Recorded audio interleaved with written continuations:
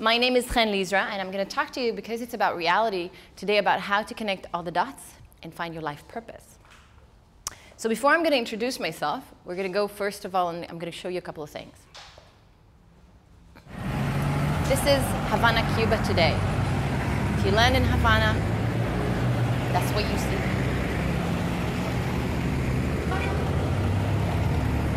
Welcome to Havana, Cuba.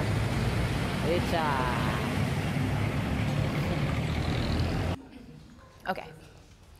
This is me in Japan studying Zen Buddhism, living in an old traditional dojo. This is me doing computer animation at the top of Canada, working on cartoons for almost a decade. Graduating from business school, speaking in TED in front of 2,500 people. And this is me studying cabaret walk in Cuba. Vamos, más rápido.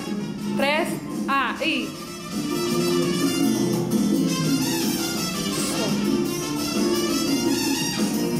Eso. Ven.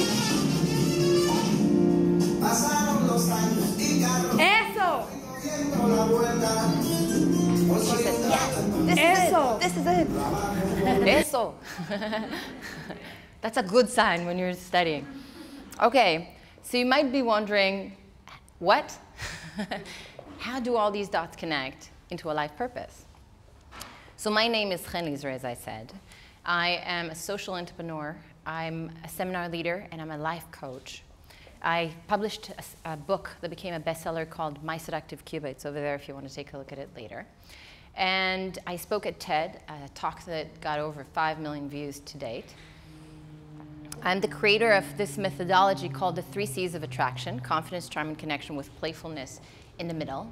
And what I really do is I help people find that unique something in them and then connect with it in a powerful way that makes them the best version of themselves. And what I'm going to do today, I'm going to tell you a little bit about my life journey and how I connected all these dots into a purpose. This is some of the media coverage that I've had over the years in different places in the world. Okay, so first stop, I call it daring to follow my heart. The first stop was Japan.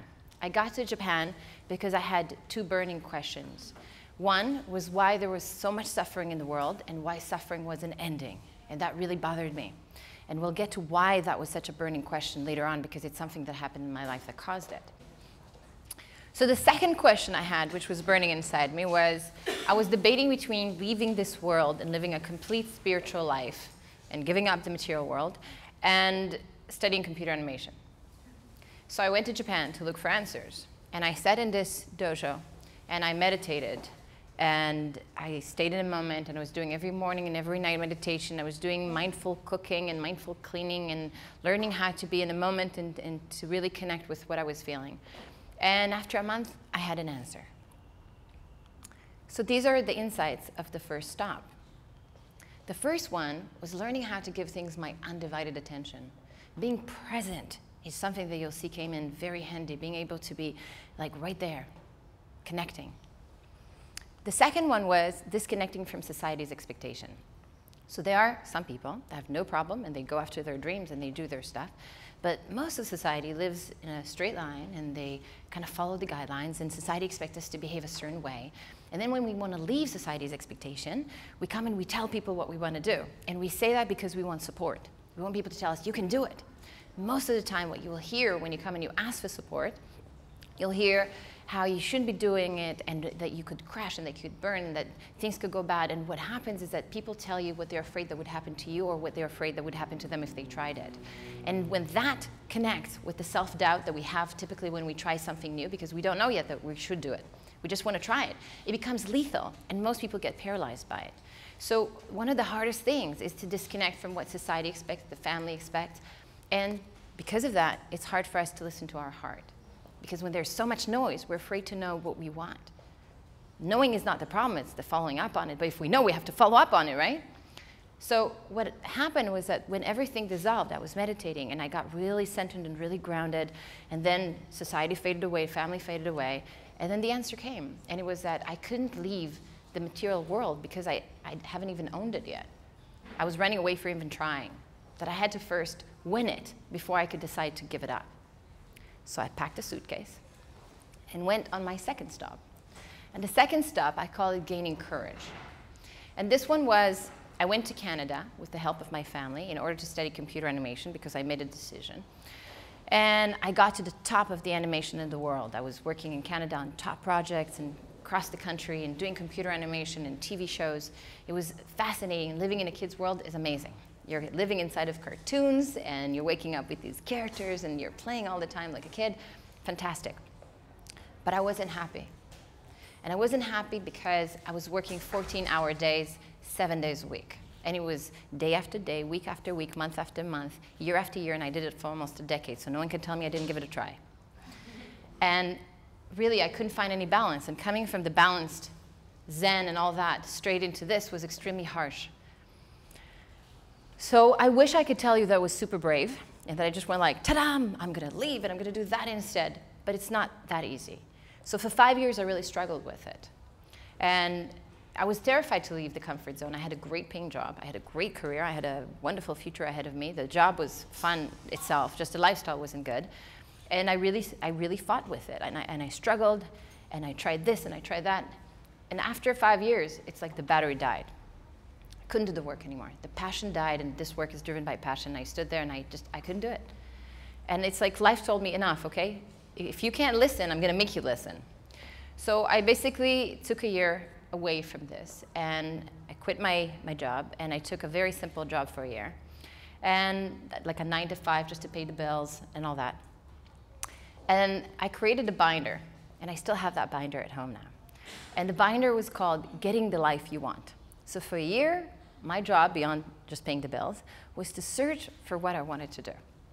And in that binder, I had different dividers, and I wrote all these things that I thought that I could be interested in. I wanted to be a photographer in war zones and to document what was going on. I wanted to have my own TV show. I wanted to be a best-selling author, to do workshops of my own and lead them around the world, and had all these ideas and stuff. And then for a year, I tried things. I took courses, and I did informational interviews, and I spoke to people, and I really tried to understand whether this one was the right one with the lifestyle this time, not just the job. A year went by. I got amazing information, did amazing things, and I still didn't know what I wanted to do. And I remember talking to my friend Rob, and I said to Rob is a friend of mine that at the time had a dream job. Now he has a better dream job, but he was a wildlife photographer, flying around, taking pictures of animals for the covers of National Geographics and the likes. Dream job by all standards, right? And I said to him, Rob, a year has gone by, and I still don't know what I want to do. Why? And he said to me a sentence that was a game changer. He said, you can't find what you want because, like most people, you don't believe that you can have what you want.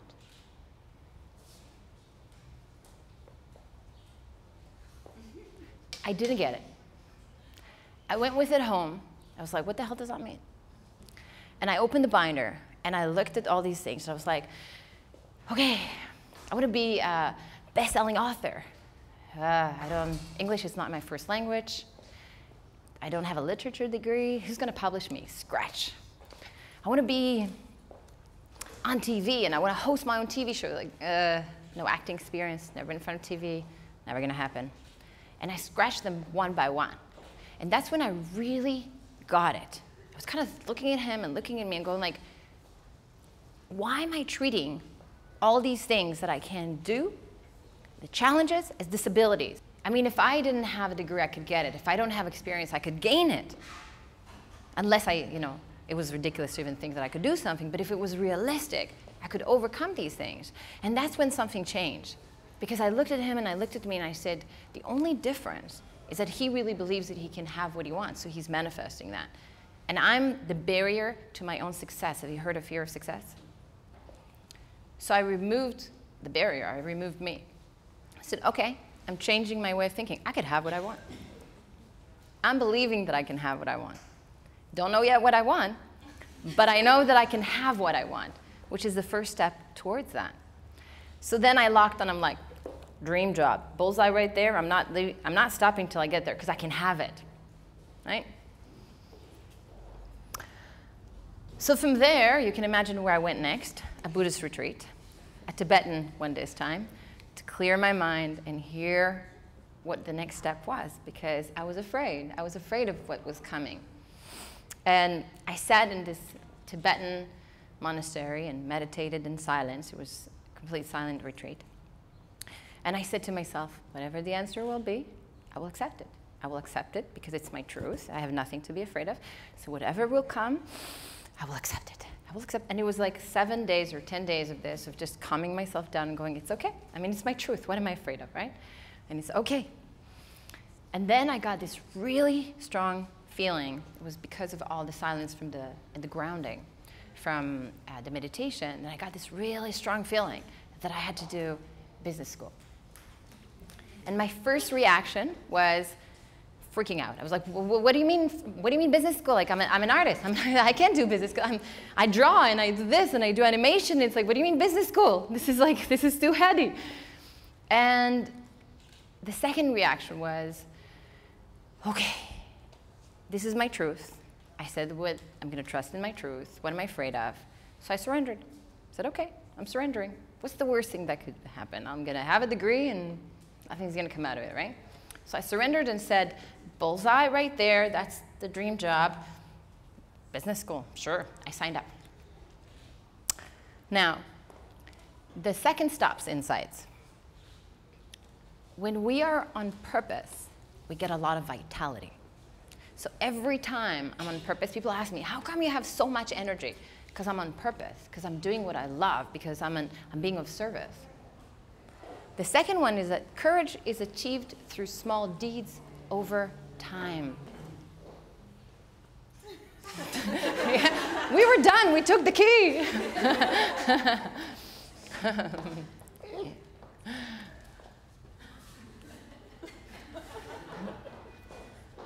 We can still hear you.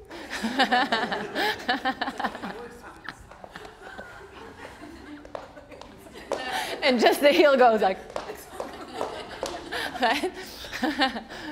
Okay. Big breath, focus. All right. The courage is achieved through small deeds over time. Meaning, I really didn't get up one morning and said, I'm going to go and do this. This is my purpose. I'm going to quit my job, and then I'm right here. You struggle. You have a hard time. You take something, and the trick is to take something small. And that something small, you set yourself up to win. It's got to be something that you set yourself up to win. Because when you win, your confidence goes higher. If you set yourself up to fail, you're going to go down. You take something, you win. You raise the bar, you win. You raise the bar, you win. And over time, the bar goes higher and higher and in bigger jumps. Till one day, you find yourself on a TED stage in front of 2,500 people. Because courage is achieved through small deeds over time. Oh, wait, before we go to the demons. So after 6 years, I graduated from business school. And I already had a successful business, which we're going to get to in a minute. And I got the vision for what it was while I was in school. So the third stop I call the challenges, overcoming the demons.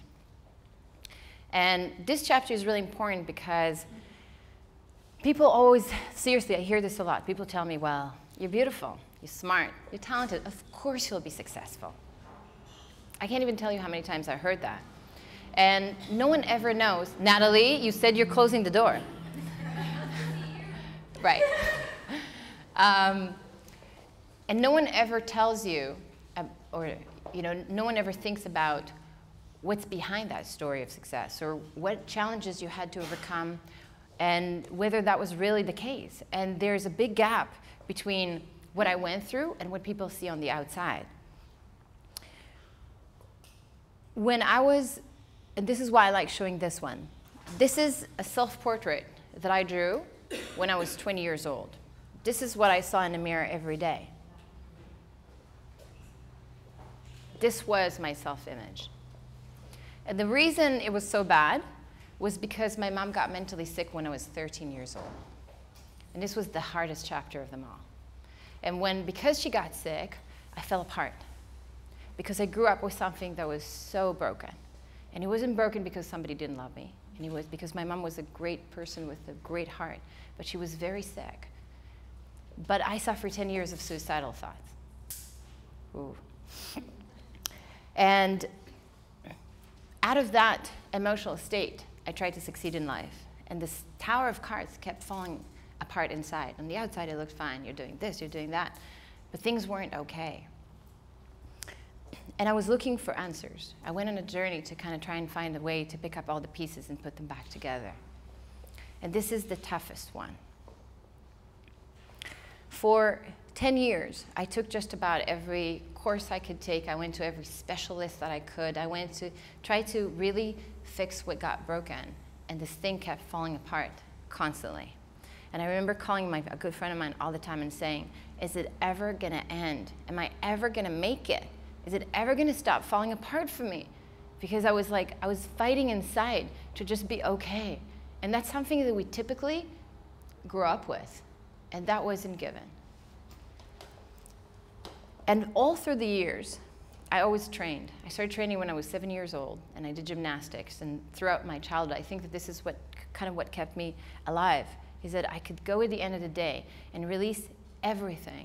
I could train, I could fly, and I'd let it all go. And then the next day, I'd meet the same circumstances again, and it would be super tough. But by the end of the day, I would let it go. And all through my childhood, I trained. And as an adult as well, I've always danced about 5 times a week. So for 10 years, I searched and searched. And the reason why no one knew how to fix this was because all of my base was broken. My ability to trust, my ability to show vulnerability. I couldn't do what I'm doing today. My boundaries were bad. When someone hurts you all the time, and it's your parent, and they don't mean to, you learn that it's okay to hurt you. And boundaries were something that took me 6 years to rebuild. Extremely hard. And this is why I'm trying to succeed in life. After 10 years, it eventually came together. And I remember the day when I tried to do something, and things would always fall apart. And I was like, you know, when you're looking for the sound, there's no sound, and you're like, hey, I'm okay. I'm okay. I made it. And I swear to God, it was the best feeling ever, because to date, no matter what I did with TED or my book or what I'm going to do in the future, that felt like my biggest victory. Like I saved me. I could have died. I could have killed myself. Many things could have happened, but I saved me. So I was extremely happy about it. But the second feeling that came right after was like, okay. What do you mean okay? That's not good enough. After this kind of a journey, okay, I'm going to live an okay life.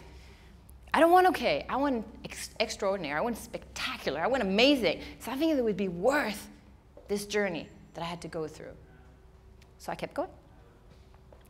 And that's when I arrived in Cuba. I was in business school at the time. And I arrived in Cuba, and I was about to launch my first business, my Cuban Dance Academy. It's not surprising that I had to do something with the body, because for so many years, it helped me. And when I came to Cuba, something was constantly calling me back, to come back and to study more. And at first, I thought it was about the dance. But looking back, what it was that inside of the movements, when I'm dancing, and everything that has to do, there was a thing called the sabrosura. And first of all, there was, in that elegance, was self-worth and pride and confidence. And inside of the sabrosura, that magical thing, that the movement of what we move, there is physical self-love. So in order to do that, Cubans say, amo mi mano, I love my hand, my arm, pero es para ti. Yes? And to learn how to release the sabrosura, which is, by the way, in all of us, men and women alike in every culture, you have to get to a state of disfrutar. Disfrutar means self-enjoyment. So to be able to create that, I have to first love every part of myself without judgment. And second, to learn how to enjoy myself. So even when you walk, you have to take pleasure in every movement and anything that moves. So I found a human treasure of what makes us feel amazing. And I know how to push the button on and off and how to give it to people. Quite a treasure. So I went from this to this. That's the new image. And that's what I see now in, thank you. That's what I see now in the mirror when I look. So third stop, insights. If you want extraordinary, aim at extraordinary. If you aim at ordinary, you'll find ordinary. It's what we manifest. I could have stopped at okay. I was okay, right? But I found amazing. That's way better. Willpower. Never give up and leave yourself. Success is the only option. People ask me all the time, Chen, how do you do these things that you do? I go like, well, 10 years. I had to keep going, and I didn't know if I would ever make it. 10 years till it came together. How many of you give up after 1 month? After give up after 3 months, 6 months, 1 year? How many of you can stick with something that's hard to achieve for 10 years till you'll get there? How many of you will stick with it till it happens at all costs? Willpower. If success is the only option you leave yourself, you'll find a way. Because what happens is that you meet it and it doesn't work, so you come from here, so you come from here, so you come from here, and eventually you find a door. When something doesn't succeed, you go like, oh, I give up. You never find a door to make it happen. Willpower. Fourth stop and final stop, connecting all the dots. So in 2005, I launched my Cuban Dance Academy in Canada, and I had it for about 10 years, and I was very successful. I had hundreds of students. I was in the media nonstop. In 2008, I launched the tours to Cuba, which is why you see me in the middle of Havana taking pictures and videos of the city. And I've been leading these boutique little tours with people coming from all over the world since then. And I get to spend 4 months a year in Cuba. Was that worth the journey? Yes, absolutely. In 2011, I released my book, My Seductive Cuba, and turned it into, I self-published, I turned it into a bestseller, and I flew to New York to receive an IPPY Book Award, which was quite phenomenal. Then I was ready to raise the bar up again. And the next one was like I said, I want to do TED. And everybody told me, Chen, you're insane. How are you going to get into TED? There are 14 people that get accepted a year. I'm like, it's done.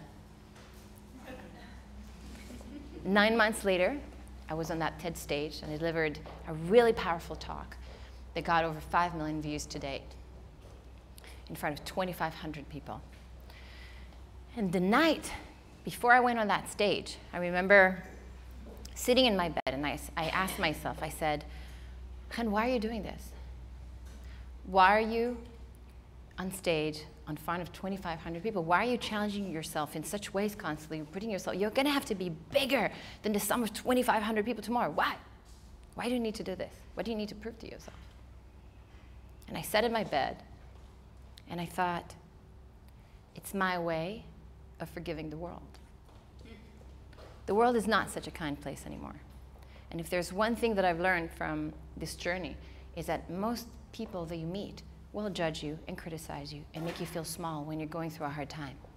Very few people, once in a while, you meet that good soul, someone that's got light in them, and they give you energy and they support you and tell you, you can do it.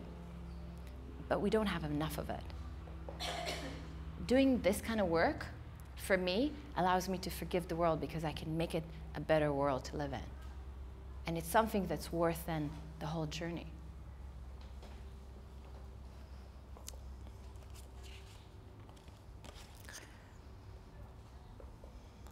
So for 3 years, I've been connecting all the dots of this journey. So the Zen that I've studied allows me to be really fully present and to create situations where people get really present and to work in seminars and in coaching and bring something really unique. I bring people, I calm them down, I bring them back to the moment. Natalie, I'm going to kick you up. There's signs on the door. Right. Business school has taught me how to take ideas from start till end and to make them happen. How many people do you know that are super creative, they've got great ideas, but they never make them happen? They talk about them, but they don't find a way to make it a reality. I can bring it down to strategy and to marketing plans and to business plans and to numbers. The numbers tell you whether that's going to succeed or not. And the market research tells you whether there's an opportunity in the market, whether there's a gap, and where you can tap into it. The body work that I've done, I've worked with so many people over the years that when I work in seminars and one-on-one, I can tell what goes on inside of people from the way they move. That comes handy, right? And I can shift what goes on with them somatically through the body because I know what goes on and I see the process, the internal process that reflects on the outside. Animation has taught me about playfulness, about being in a kid's world, about playing. And when you're teaching people what I'm teaching, you want to help them tap into that place. God, I do really well with kids. We speak the same language, right? And we need that playfulness in order to bring that out. And finally, my mom's illness taught me empathy. Because having to live next to a manic depressive person and understanding that she didn't ever mean to hurt me, it was just her illness, forced me to kind of stand from her side and look at life. And that comes incredibly handy now when I'm coaching people and I'm doing seminars because I can understand where they're at and I can come with empathy and compassion. And I can help them see the way out and not get sucked into their stories. So in reality, the journey of our life is a big palette of colors. And we get to paint whatever painting, whatever masterpiece we want to do with it. It's up to us. The 3 C's of attraction extended, which is the circle that I teach, is basically something that runs inside us in circles. And it's universal. I've tried it in Turkey, and I tried it in New York, and different places in the world. And it works. What I did was just observe. It's on the site, by the way. You can look at it on my site. I basically just extracted it out from all of us. And what I do is I restore that flow. And when that flow flows naturally again, there's something that we exude that attracts to us what we want, right? Do we like people that are confident? We want to be around them. People that are charming, people that are really present, people that really connect. Do they attract us? Yes, right? So this work that I do now is the accumulation of now they're coming from here? Is the work that I do is the accumulation of 2 decades of work in, with playfulness, with body work, business skills, with coaching, with everything. It's the accumulation. This is what it means to connect all the dots. And what I do today is really lead tours, seminars, and one-on-one coaching that teach people my special methodology. So what I'm really doing, my job is to give them that treasure that I found so they could find that as well. So 4th stop, insight. We can turn any curse into a gift if we choose to see the gifts that they offer us. We could see it as a catastrophe, but we could also see it as amazing. So to conclude, it's not easy to follow your heart and to live your purpose. If it was easy, then everyone would do it, right? But life was not meant to be lived just to pay the bills. Disney, I don't know if you know this, but in the early 20s, he went bankrupt. And J.K. Rowling, she got rejected over and over and over and over and over again till one publisher said to her at the end, yes, and turned her into a billionaire best-selling author. What they all did was keep going in the face of failure. Your failures can become a path to greatness if you choose to see the gifts that they offer you. We all have a gift inside us that wants to come out. The question is, will you have the courage to believe that you can have it? And a determination to follow through till you will get it. When you pick a cause that's greater than oneself, it has a momentum of its own and a life energy that inspires you and others. And that's where, with creativity, you can find a way to connect the life dots into a life purpose. And that's where you get to leave a legacy behind and a footprint. So my message to you today is, make this life count, because it's the only one you've got. That's it. Thank you.